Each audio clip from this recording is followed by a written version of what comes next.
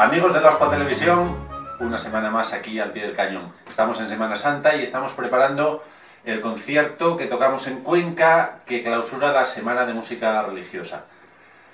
Vamos a tocar dos obras prácticamente desconocidas para el público. Aquí en Asturias yo creo que no se han tocado nunca, que son una sinfonía italiana de Vicentin y El hijo pródigo, una cantata que escribió Claude Debussy.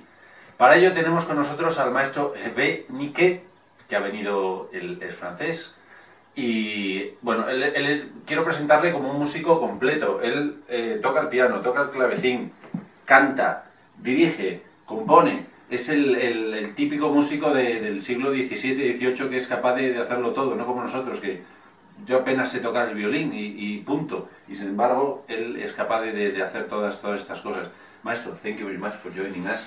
Thank you for your welcome. I was telling them that you are a real music, because you write music, you conduct, you play the cembalo, you have your own orchestra. I mean, I only play the violin and very well. Yes, but to be a conductor is so boring.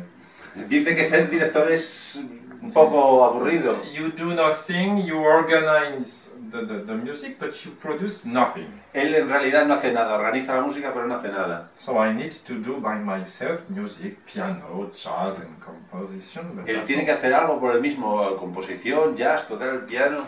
And I learned to sing because I think it's really important to have a connection with the singers first and with the orchestra. Entonces él dice que aprendió a cantar porque le parece muy importante esa conexión con los cantantes naturalmente y con la orquesta también.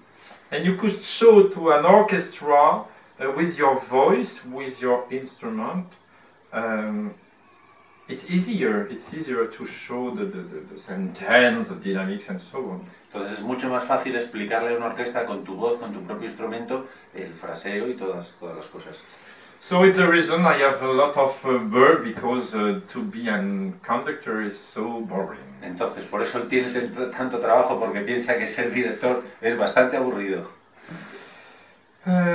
What else? Yeah, maestro, are you focusing in French music?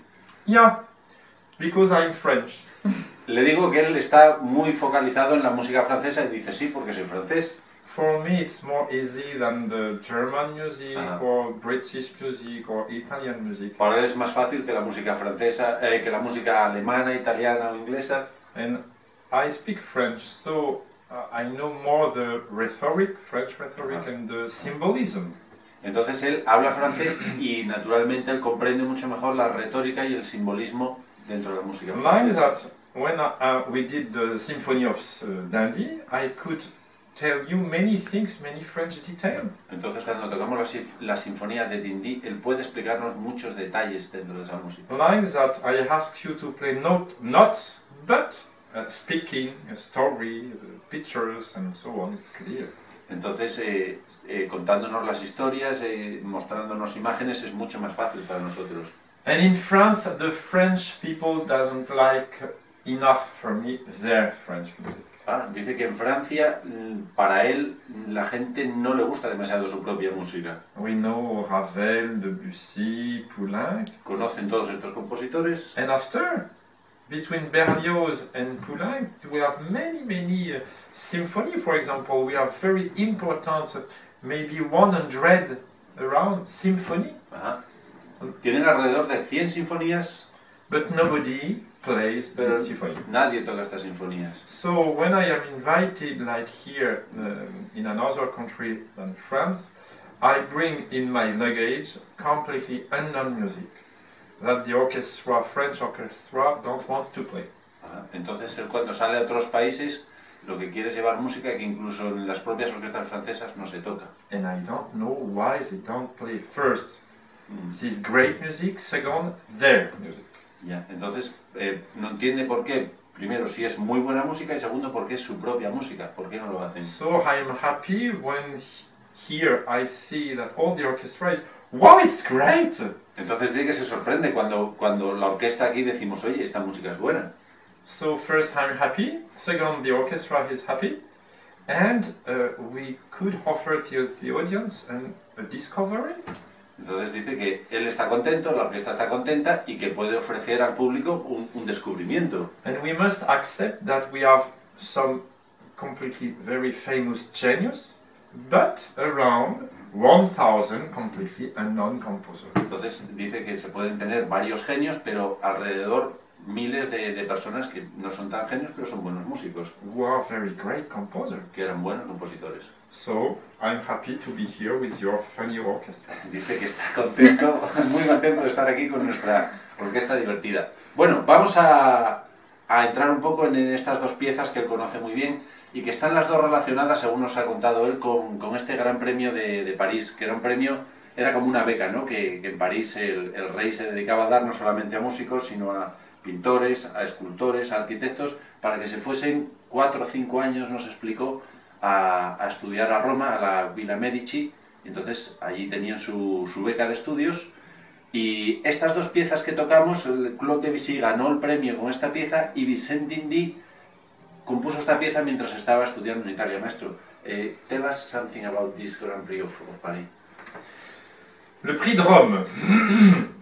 El Gran Premio de Roma, perdón. El Gran Premio de Roma. Prix de Rome.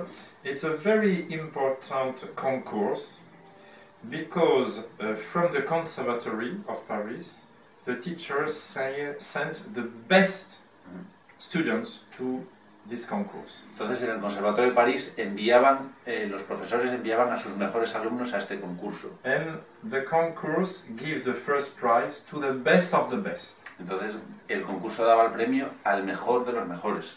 And the government sent these students between 3 and 5 years, they pay them, to stay protected in Villa Medici for their work. Entonces el gobierno les daba una beca para que estuviesen en la Villa Medici, allí en Roma, entregados a su estudio.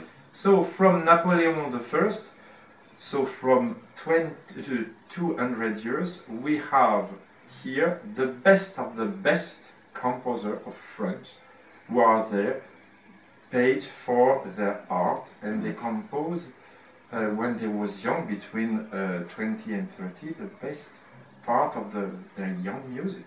Entonces, en esta edad, entre los 20 y los 30 años, desde Napoleón I, el gobierno se dedicaba a que estos jóvenes, en la mejor época de su vida, fuesen capaces de crear allí.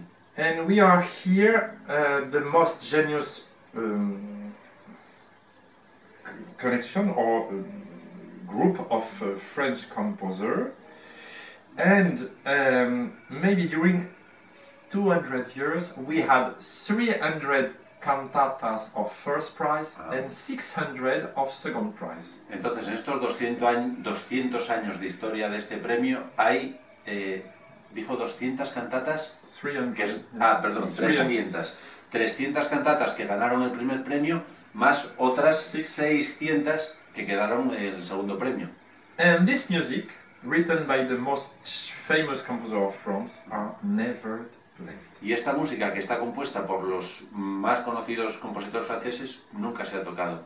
So it's the reason, again, in my language, when I come in a new orchestra out of France, I bring an unknown symphony and the cantatas from the Prix de Rome. Entonces, cuando sale a una orquesta afuera de su país, como es esta nuestra, pues él quiere traer una cantata de esas que se escribieron para el premio y una obra escrita para And all the time, everybody is, wow, it's so incredibly nice. It's in general for 1, 2 or 3 singers, not more.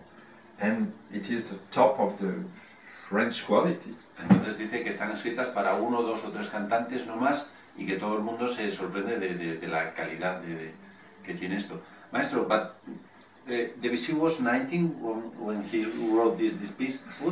What is inside this music which we can find inside this music something of Lemaire or the Preludes? Is something inside this music? All this year, they are genius, so they learned to compose, but they were impressed by the composer who are Wagner, Mendelssohn, all the composer who are in life. So at the beginning we could feel they are impressed by the other composer, So when he did for the first time, he was 18. His cantata was nice, but it was not completely Debussy. And for the second one, L'Enfant Prodigue, he was 19, and we heard he is Debussy. Entonces nos está contando que, claro, los compositores que se presentaban a este concurso eran todos muy jóvenes y estaban todos bastante impresionados por los músicos ya consagrados, como eran Wagner, como eran Mendelssohn, no sé si ha citado alguno más. Y claro, la primera vez que Debussy se presentó a este concurso tenía 18 años y presentó una cantata un poco influenciado por estos compositores. Pero al año siguiente, con 19 años, presentó El Hijo Pródigo y ya es completamente una obra propia de Debussy. And in this cantata you could hear, many years after, La Mer, Arthur, Péléas et Mélisande, all the piece of piano. It's incredible, Debussy is there. He is 19! Incredible. Entonces dice que es increíble que con 19 años ya se escuchan cosas en esta pieza que luego aparecen en el mar, en los preludios, en los nocturnos para piano, en el Péléas y Mélisande también, que escribiría muchos años después. Y en el caso de Dindy, what's about Dindy? Dindy, so it was a symphony composed when he was in Italy. He composed, maybe he was 21, he was received at Villa Médicis, and he sent from the Academy in Paris. This cantata, he was 21, 22. Yes, another French incredible genius composer. Entonces nos dice que Dindy, el otro compositor, escribió esta obra mientras estaba allí en Roma estudiando y se la envió a la Academia Francesa, y que realmente es un gran compositor, del que aquí apenas conocemos. It's not very well known here in Spain. We know symphony, and in France too, who knows? There is concerto of piano, there are symphony, but nobody plays this music. And you feel it was so full of youngness. Good theme, the cello. Oh my God! It's so sensual, so intelligent. So I don't understand why we don't play this music. Sigue sin entender por qué no se toca esta música, porque ese tema que ha cantado dice que le parece tan sensual, tan inteligente, tan lleno de juventud. Yeah, so I like when I see an orchestra like your orchestra who was surprised by the quality and music and jump in this symphony with pleasure and sometimes disaster, but we have correction and suddenly it's great. And that's why it's nice. Entonces nos dice que él está encantado de ver que llega una orquesta y que esta música le gusta y que la gente se entrega, que a veces es un desastre, pero bueno, yo le digo que para eso ensayamos, ¿no? Que para eso estamos aquí. Maestro, that's we have time for today. It's a real pleasure for us working with you. Thank you very much. We hope in Cuenca we will... It will be nice, it will be nice. It's a good orchestra. Maestro, thank you very much. Good luck. Thank you. Pedro, como siempre, a los mandos, muchas gracias y hasta la semana que viene, que volveremos a estar aquí en los conciertos de Abono.